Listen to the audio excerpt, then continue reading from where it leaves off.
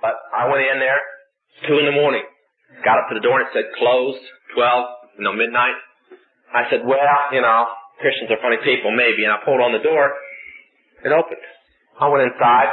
There's one guy in there, toolbox out and thing, bent over trying to fix his Coke fountain. See, the Coke fountain had broke just about the time they were going to close, and he decided to stay behind and fix it. That's the way the Lord has to treat some Christians. He has to break things in their lives to keep them in one place long enough to do His will. But he stayed there, and I walked in. He looked up and says, oh, can I help you? And I said, yeah. He looked at me and says, yeah, I think you need some help. He had to see me. I was with some brothers the other day, and one of the girls that I used to live with in witchcraft walked right by the car and looked right in the car and didn't even recognize me. That's what I mean. When the Lord changes you, I believe He changes you. And I walked in, I sat down, he started witnessing to me and got nowhere with his witnessing. And finally, I got to the point that I was in witchcraft. I told him about it. After he caught his breath about 20 times, he picked up the phone and called the pastor. It was only 3 in the morning. And that'd be very weird. Nobody ever calls the pastor for prayer at 3 in the morning. So he called the pastor and he explained. He says, that's Lance Collins. We were praying for him. Well, and they started acting, I think, the way that they must have acted when they prayed Peter out of jail. He arrived at the door. They couldn't believe that it was taking place. So he said, well, I'll call up a bunch of people and we'll start praying for him. You go back and you witness. He witnessed some more and it wasn't getting anywhere. He was doing a standard witness and it just wasn't reaching me. I just wasn't receiving what he was saying. And finally, he stopped and he said, Lord, give me discernment in this matter. Give me knowledge. Give me a scripture of your word that will do something that will break the devil's hold on this man. I heard the prayer. Boy, this guy's weird. Here he goes talking about the devil again. And he got 2 Timothy 1:7. And he opened it and he read it to me. And I gave my heart to the Lord. It was too good of a promise to pack up. I'd spent all my life, in fact, I guess from the time I was 5 years old, in a world of absolute total fear. And also all the guilt. In fact, my mother, at that very moment, was in a mental hospital. She is so barred out on barbiturates now, even though she's out of the mental hospital, that she doesn't even know who she is most of the time. And it's because of the fear and the guilt of the things that she's done. And when he said the Lord would make my mind new and take away the fear, I said, that's it.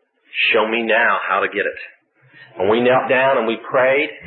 And I accepted the Lord and I said, Jesus, I want your forgiveness, but can you take the guilt and the fear away? And I got up out of there and talk about no fear. I went out there and almost got myself killed because I didn't have any fear. I still don't have the fear today. And if anybody should have a fear, it's somebody that came out of the Illuminati. I don't have the fear today. And that's why we're having our rehabilitation center now. We're trying to take the fear out of people's lives and teach them that Jesus can make them anew. We have a center that we're opening tomorrow. It's very funny. The doors of the center aren't even opened yet, and it's already filled. There's cars coming from the East Coast. In fact, the second most powerful witch that has ever been saved was just saved last April after I left the East Coast. Her testimony is almost similar to almost everything I've given today about the Rothschilds and the politics and Charles Manson and other things that she knows about. And she's coming out here to go through rehabilitation. We're going to put her through just as fast as we can and get her out and get some tapes made on her and let the world know there's another nut out there saying the same things. But we've got, like one girl moved in last night as we were moving the furniture into the place. We moved one for rehabilitation in. And it'll just fill up. In fact, we'll probably have to start believing now for another 6 months for another building. But these buildings are necessary because when a person's saved out of the occult, out of the Illuminati, a contract is placed upon their head where professionals, not amateurs, are looking for them. The Summit has some very good professional people. And they'll send them after to kill you. So we try to guard these people and protect them for a period of time so they're able to stand on their own 2 feet. He said, well, what about me? Well, I had some loving Christians around that had sense enough to hide me out till I was able to come out of it and was able to stand on my own 2 feet, know how to protect myself and stay alive and so on. My wife, when she was saved, the same thing was done for her. And now we're believing that hundreds will get saved because the fear will be taken out of their lives. So we ask you to pray about it with us. And right now, this car is going to be leaving in a little while come across several thousand miles from Maryland to California. About 3, 4 people that have been saved out of the occult will be in the car, along with bodyguards. They may seem to think that's kind of funny. Except there'll be 100,000 people trying to collect the bounties on those kids between here and there. It's not funny at all. It'll be a miracle if they get here. But I serve a God of miracles. And I ask you to pray that that car gets here with all of its occupants in absolute safety, protected by the blood of Jesus. Okay, we're going to go for some questions and answers here real quick. I'm sure I probably stirred a few up in your minds. If you'll just lift your hand, the man will walk back with a microphone, take the question. Back here, the lady in red. Or brown? Yeah, brown. All the way in the back. Lift your hand up high so you can see. My question was, it's not a question. I know what, when he was mentioning revivals and things that saved him, I know they do because my daughter is married to a minister and I was saved, and I know that Jesus can take out devils and demons and on revivals and things, and people can be saved because I was. Okay, let's stay with questions so we can think right here, young man, real quick. Stand up so he can see you because he can't see your hands walking around so much. Could you explain the Rothschilds? The Rothschilds? The Rothschilds are a family. Many of you, I'm sure, have seen the 3 little globes that hang around the pawn shop as the emblem of a pawn shop. That comes from 3 acorns off the Rothschilds family crest. They were moneylenders to begin with in Austria, and they became, which they are now, the richest family in the world. They are not considered humans by the occult world. They're considered gods. They believe that gods, sons and daughters of Lucifer, dwell in these human bodies. And when the humans die, the Rothschilds die, they go into the next Rothschild born. And they're not to be treated as men. They're to be treated as gods. And believe me, they are treated as gods. Their word is absolute law. That's the Rothschilds. They founded the Illuminati. And many people can't understand why a family of Rothschilds 200 years ago, it's actually 3 because they existed 100 years before their birth date, would create a conspiracy for a takeover that they never hoped to see fulfilled. Well, that's because witches believe in reincarnation. And they believed that they would be alive during that time to see it happen.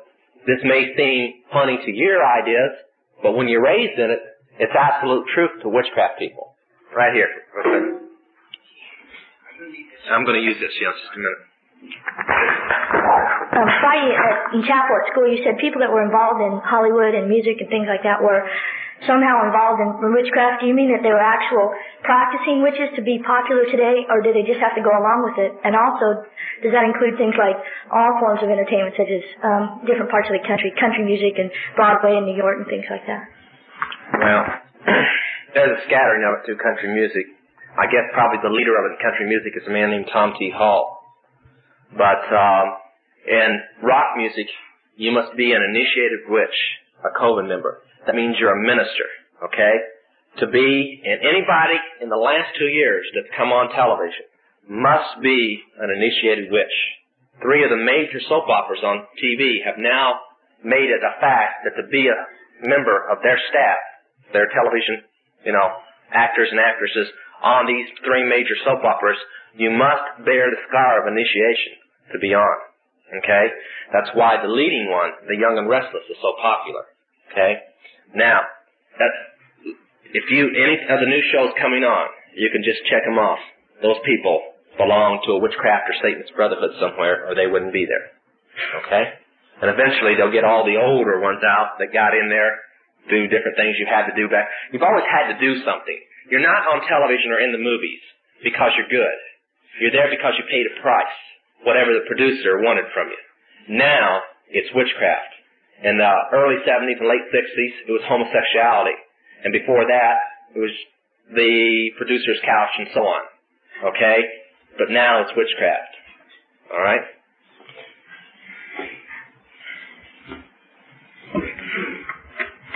Yeah, 2 things. First off, you were talking about the Rothschilds.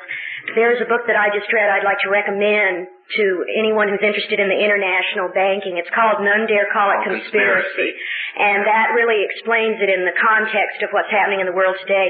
And secondly, I would like to know about the witchcraft. What about these cults, the Jehovah's Witnesses, the Mormons, stuff like that? Can you tell us what influence that? Well, the closest to witchcraft is the Mormons, because their Bible so resembles passages from the Book of Shadows, which is the witchcraft Bible. But, see, here's the thing about the cults and so on. We have a mailing list, a post office box that people write in, communicate with.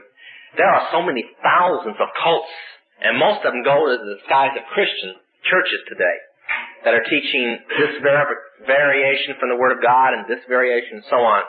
And the thing here is that I firmly believe is there's one way to the Lord Jesus Christ, or to the Father through the Lord Jesus Christ in Calvary. That's the only way.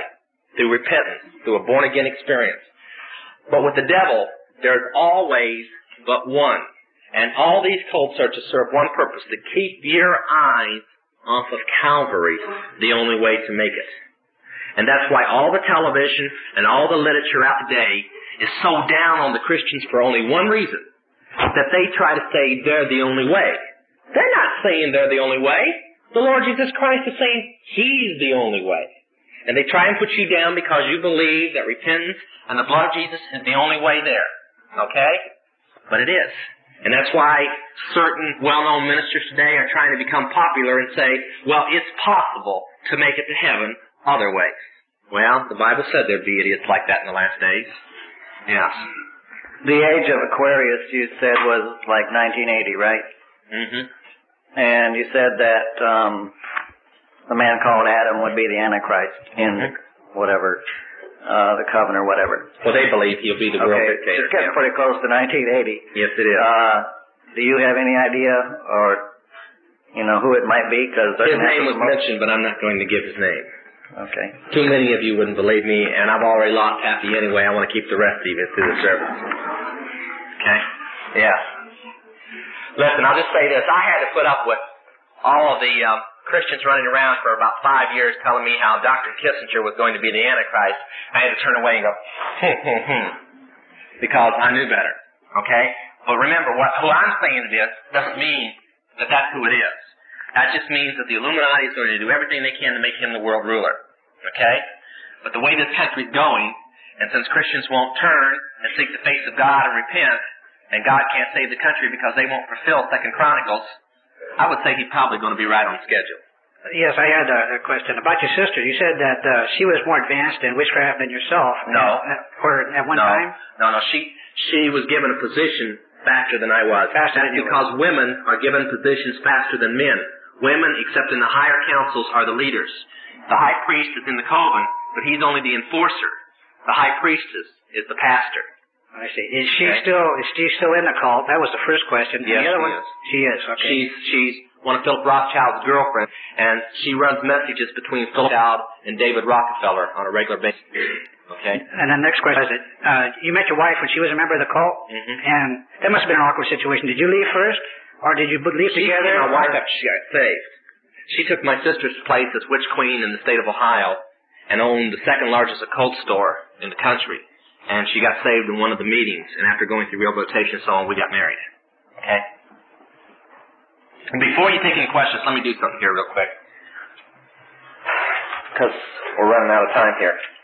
I spoke with your teenagers here at chapel, and I told them about a plan of the occult to place certain objects in Christians' homes to be able to put demonic influences into the home and tear down the home and the Christian prayer life and place rebellion and depression and suicide upon Christians.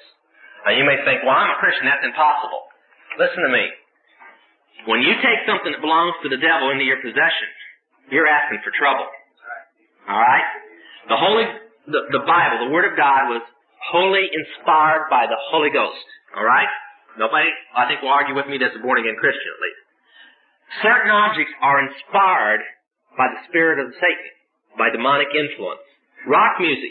If witches can't cast spells on witches, on Christians, they got smart. They'll let the Christians cast the spells on themselves. The witches will quote the spells in rock music, and they'll let the Christians play them, and they keep casting the spells over and over on themselves. That's why rock music. Now you may think that's garbage, but the witches believe it, and I believe it, because I've seen it done. That's why rebellion and drugs and the sexual revolution has swept your children, and you try to shelter them from it by sending them to a Christian school, and then you let the world be brought into your homes in the form of rock music. But they didn't just want the kids. They wanted the adults. They pretty well got them with the soap operas. But they decided that they would put their most powerful object in witchcraft into the hands of Christians. First, they changed the names to make them look innocent. They didn't call them hexagrams and pentagrams and pentacles and leprechaun's horns and stuff like this anymore. They didn't call it the Ankh or anything like this. They changed their names to things like just stars and crescents and crosses of lives so they could sell them in Christian bookstores and so on. In fact, that would probably surprise them that they would start selling them in Christian bookstores. They decided to sell them through their conglomerates first, and they used Federal Department Stores, which owns most of the department stores that you ladies and gentlemen shop at. And the one that's not owned by Federal Department Stores is Montgomery Ward's, and it's owned by Standard Oil. So it's owned anyway. And then they wanted to go into all the rest of the homes that maybe wouldn't pick them up in the jewelry stores. So they used one of their largest companies. And if we have any distributors of this company I'm going to name, don't you come to me, because I've got a stack of testimonies of how distributors, when they first started selling this, depression set in their home, their marriages broke up, and 3 or 4 people actually tried to take their own lives and fit the depression that they didn't understand. And these were born-again Christians. And then when they heard about this, they destroyed the stuff, and they've never had any of this in their home since. All the depression left, all the marriage troubles left, and the thoughts of suicide left. So I've got the testimony, so don't come and tell me about it. Those are the first 3. Now this jewelry I'm going to show you, except the second 2 pieces, could not be bought in a store until a few years ago. You stop and think about it when you started seeing this stuff. To buy these symbols here, you had to go to an occult store. Of course, that was easy for San Francisco. They've always been a little weird. But you go to the occult stores, but you had to prove that you were an initiated witch of a coven before they would sell this stuff to you, and it was made by their coven silversmith. The first one's called a pentacle. If you put a circle around it, it's called the pentagram. It's the symbol of witchcraft. And 1 point up is the symbol of witchcraft. 2 points up, like it's showing kind of there, it's the symbol of Satan's church. The symbol of the horn god. You might also notice it's also the symbol of the Eastern Star. We were in San Francisco last night, and in the building that the Illuminati houses the Rothschild's private enforcer, Isaac Bonowitz. He's like a living computer. He's also one of the members of the council that I left. In the store down below, which sells many pieces of occult jewelry, they sell ladies' compacts with Eastern stars embedded in them, with all the little runes and so on. This is called the hexagram, not the Star of David. The Star of David is a name change on it. David was dead and buried when that star was created by a son that had backslid and went into demonic worship. Solomon would seal his documents of war and his occult documents with that thing. They call it the Crest of Solomon or the hexagram. And that's where the word to hex or to cast an evil spell came from. Witches, when they conjure demons, they call the demons up to talk to them in person. This star must be drawn on the floor for the demon to arrive in, or it won't appear. Now that gives you an idea. It's the most evil sign in the occult world. This symbol in various forms means that you're an initiated witch of witchcraft. And if you'll watch television, well, I'm sure you do. If you watch television, you'll notice that many of the television stars are now wearing this symbol openly. Why not? Christians don't know what it means. You also notice it was a sign of the Shriners, too. This one up above is being sold. This one. Somehow, there we go. Maybe now. I don't think it's going to work. There we go. There. We got it worked out. The first one's called the Ankh. They call it the Cross of Life now. It's selling it in Christian bookstores and so on. The Cross of Life, or the Ankh, comes from Egypt. It means that you're a worshiper of Ra, the sun god. That's the Egyptian name for Lucifer. So it means that you worship Lucifer. It means that you despise virginity, that you're against virginity, that you practice orgies, and that you believe in reincarnation. That means that you don't believe in heaven or hell, that when you die you're going to come back again, and the Word of God is a lie because it says you'll live once and then judgment. But they say no. The next is the broken cross, the peace sign. Didn't originate in Frisco or London during the peace movement. It's been around a long time. We've heard a lot of cracks about it, the footprint of an American chicken and all this type of thing. This is what it is. When a person wants to become a member of witchcraft, and they come from a Christian background, I didn't have to take this initiation because I was born into witchcraft. They're given a cross made out of ceramic clay, baked clay, and it's turned upside down, and they take the crossbars, and they break, forcing the crossbars down and break the crossbars off. And they throw the pieces to the floor and shatter it. And the priest or priestess, whoever's doing the initiation, then announces, you are free from the bondage of the Christian church. And because of this act, you shall have peace evermore. Thus, the peace sign. It's called the broken cross.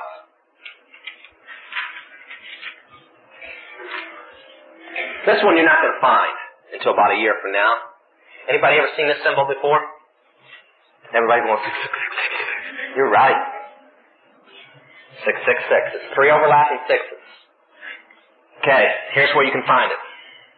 You can find it on the world currency printed out of Brussels. We bought $10 billion of it, but our president decided that it's better to go with a credit card than the currency now, so we're not going to use it. You'll find it in clothing and shoes made in the common market countries, in the labels of the clothing. More recent, about a year ago, it was on national television. When the President of the United States, you know, the peanut eater from Georgia,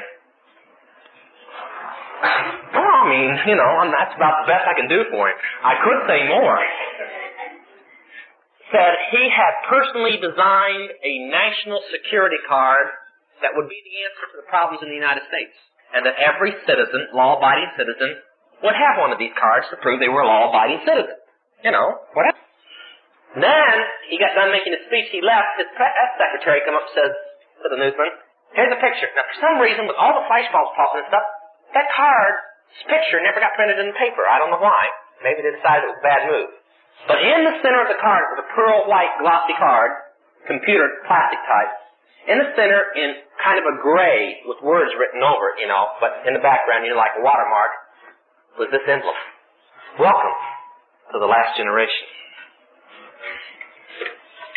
They're putting their forces together. Now, the California National Guard has switched to this patch recently. There's a circle with 3 arrows coming out of it on their behalf. We've known that Florida, Massachusetts, Pennsylvania, Maryland, and about 6 other states have switched to it this year. We've been told by the end of the year that all the National Guard in the United States will wear one patch.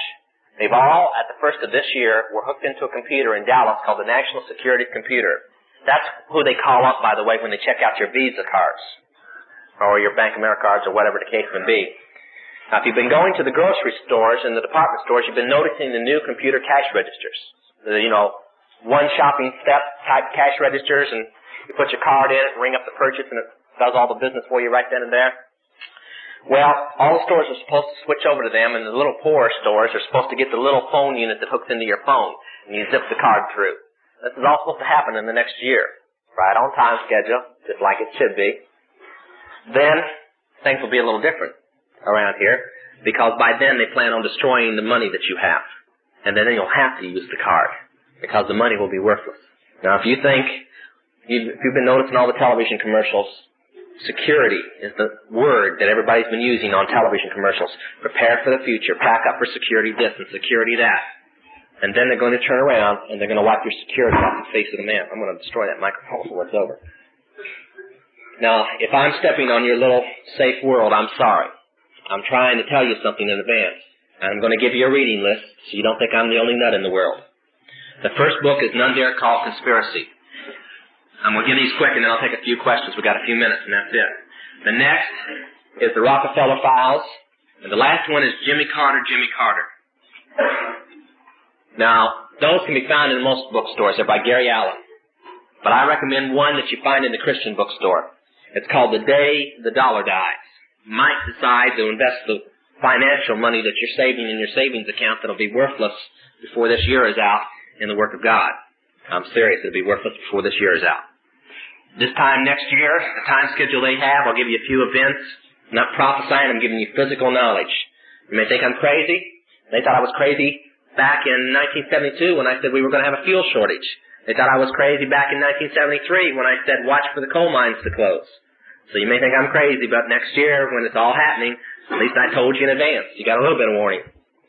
There'll be 10 million people out of work this time next year. Now that's when our welfare system, unemployment system, and Social Security system goes collapse because it won't be able to handle that many people out of work.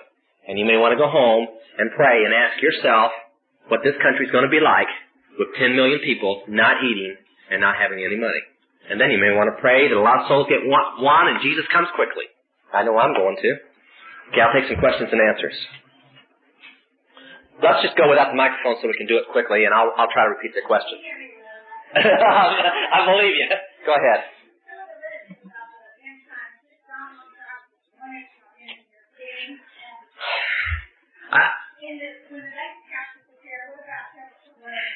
Silver and gold coins and I forget the South African coin and so on and so on.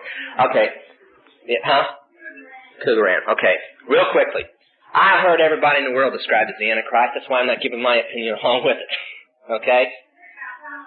Yes, I've heard about him. Yeah, I've heard about him. And as for your silver and gold coins, okay? How are you going to spend them if you're not allowed to spend them? Do you understand what I'm trying to say? Okay. All the silver and gold in the world. You're right. You do have the right idea. The only system that will exist then is either the government no-cash system or a barter system between people. Okay? That's why people like Tom Berry, myself, Joe Boyd, and other ministers across the country are now telling people to prepare for a barter system. Okay? You can make it till the Lord comes on the barter system. But gold and silver is the wrong way to go. Okay? I take your gold and silver if you've got it stored up and invest it in the barter system real quick. Because even if you could spend gold and silver, okay, the barter system would still work even better. Because they got to have goods. The number one most valuable item will be one that is illegal and almost impossible to obtain at the time, called a firearm, a gun. The next will be ammunition to go in that gun, and then dehydrated and freeze-dried food, or canned goods. Okay? Well, water will probably be the most expensive item in existence. Okay? They've got a few surprises for the drinking system that you now have. Okay? Next question. Back here. All the way in the back. Yeah. Yes, he is. Is the Antichrist in politics was the question. Yes, he is. Yes, he's in American politics. Yes. Well, we've won quite a few Jehovah's Witnesses. I'm not saying that this will win them, but you could try one question. It usually starts the ball rolling. What tribe are you a member of? You'd have to understand their doctrine. But it really starts with stuttering and stammering. Yes.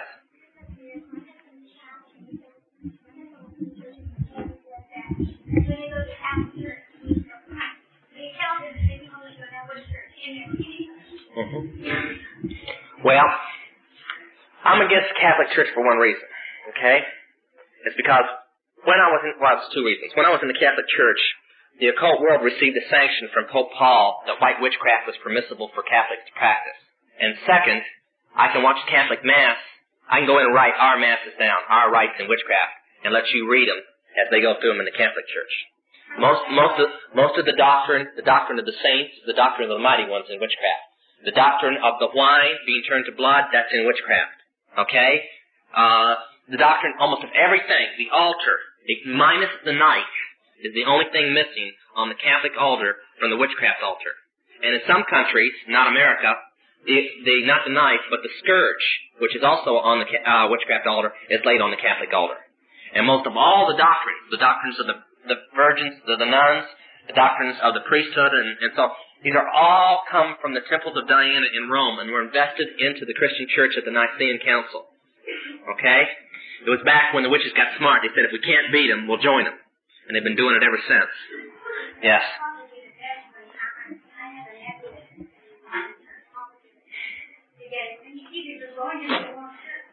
Well, there's a book coming out, okay, called The Angel of Light, all right? And in it compares the Mormons, the Masonic, and the witchcraft doctrines. And they're almost all three. They're like triplets, okay? It'll be from Chick Publications in the form of the Crusader comic books, and it'll be out in about 2 months when the artwork's done. Watch your Christian bookstore for it. I got a feeling it's going to win more Masons and more Mormons out of the occult world than anything has ever done before. Because it quotes from some of the most inner books of the Mormons and Masons. The problem with the Mormons and Masons is they live on that secrecy thing. You never know what the inner circles are doing. So this book brings the inner circles to the outer circle. And boy, it's going to open some eyes, too. I want to see the Masons stutter and stammer around when they read out of their own books that Jesus Christ is the God of evil and Lucifer is the God of good. And then I want them to tell me that the Masons are a Christian organization. Yes.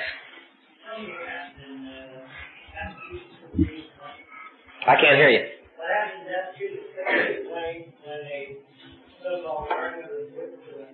You mean the Salem witchcraft trial? Okay, there's another book coming out from Chick Publications as soon as The Angel of Light gets out. It'll be out in about a year if the world hangs around that long. And it's called Moncho, and it's on the Salem witchcraft trials. Now, I went back there because my family, the Collins family, is credited of building the Salem church, building the building. So I went back there, and I kind of conned myself in, half prayer, half conning, into the Ethics Museum library where the original manuscripts are. And I went through the original manuscripts. Except for one prostitute, every person executed in the Salem witch trials was not a Puritan, but a born-again Christian. They were from a group across the river that had separated from the Puritan church, and the pastor there was preaching the born-again experience. And that there's one thing that will upset a witch, having a bunch of freaky Christians next door to him. So they hung him. Considering the pastor wasn't a pastor that had the Salem church, he was a slave trader. That's a matter of history.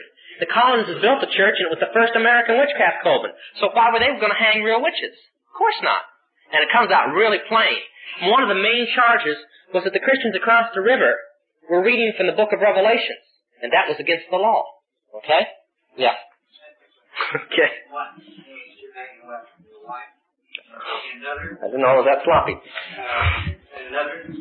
My boy went to your meeting, I think it was Friday, and he spoke to you at Tape Hard with your tax license. Is this the case? Weren't you good? Those are good questions. One, I'm packing a weapon because I've had so many attempts on my life. Okay? I know some Christians can't understand a Christian having a weapon. The same Christians have never had their families and themselves shot at dozens of times. I've got a wife and children and myself, and I might as well go ahead and say at the refuge house the way that those people are going to stay alive because the workers all pack weapons within the house. Now, before that was done, we had one other refuge house. 3 people were machine gunned to death in the house. That's why I pack a weapon. Okay? Next, I obey the laws of California. The weapon's on me when I'm in the church. When I leave, it goes in the trunk of my car. Okay? But we take so many different routes. They're going to have a hard time finding me when I leave the church. Now, I want to go with this a little more, and then I'll ask you the other question. There are many ministers today that are packing guns, all with contracts on their life, all well-known ministers. One of the most well-known ministers in the country today is Jack Howes. Jack probably won't when he's here. He'll trust the churches to have security for him while he's here. We had to when he was down at our home church a couple of weeks ago.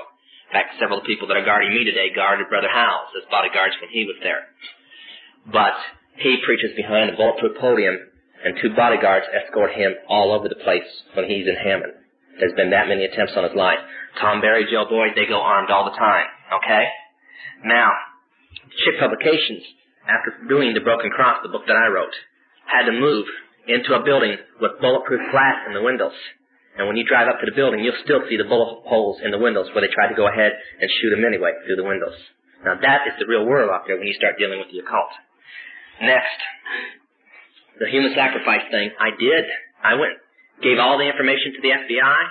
I told them what senators were involved. I mean, the man who handed me the knife to do the ritualistic killing was a United States senator that ran for president named McGovern. I gave the times, the dates. I said where weapons are stored. Now, this will give you an idea. Right now, and we have one witness back here who saw several trucks with thousands of machine guns and thousands of grenades unloaded 2 weeks ago in a storage place 5 miles from our home church up Topanga Canyon. We notified the Alcohol, Tobacco, and Firearms, the county sheriff, and the local police. It's still there, with more weapons being moved in every day. When we told the FBI, I had 4 ministers with me. They said, well, for turning this information in, and they didn't give it to me in writing, you have community and all this, and they walked out, we walked out, and oh, good, we're really going to do something to the Illuminati. We can just see McGovern walking in handcuffs. Called back 2 weeks later. They denied they ever talked to us. Now, that's the real world, okay? Now, if it happened several times, they've tried to get grand juries. We tried to get grand juries going. And the only person they ever wanted to indict was me. So we've now learned that if they ever try to do that again, when we go in, we just bring a lawyer along with us. I don't mind going down, as long as the Illuminati goes with it. But they won't. Because you're talking about presidents and senators and FBI agents and everything else. I turned down preaching in a church in this area because 2 FBI agents were present. Nothing against the pastor or the congregation, because it has a fine reputation as a church. I wouldn't go there for that reason. Because 2 years ago, we tried to get a grand jury, a federal grand jury, to indict 2 FBI agents that were spotted by dozens of people openly trying to kill me, shooting at me, almost at point-blank range. Guess what happened? Nothing. Okay? Next question. One more question. Way in the back.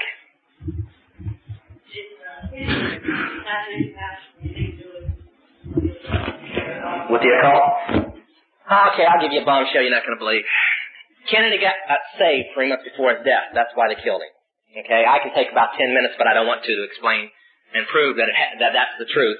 But it did happen. In fact, several people, if they were there last night, I went into detail about it. Okay, but it did happen. He was saved down in Tampa, Florida, through a man that helped arrange the Bay of Pigs that became a Christian a few months earlier, and then witnessed to him along with a couple ministers, and he gave his heart to the Lord. And they tried to call him back. The Pope even ordered him into a private audience a month before his death, and ordered him to take Mass, and Kennedy walked out of the place refusing Mass. The lady might give that to her husband. Okay? But that's why. Okay, Pastor, it's all yours. All right, I need some help up here. Dan, perhaps a couple of you fellas can remove some of this and bring the pulpit up here. We appreciate your kind attention, and I realize there's still a lot of questions that you have. This is not the typical church service that we've had, but we feel that God's people need to be made aware of some of these things that are taking place.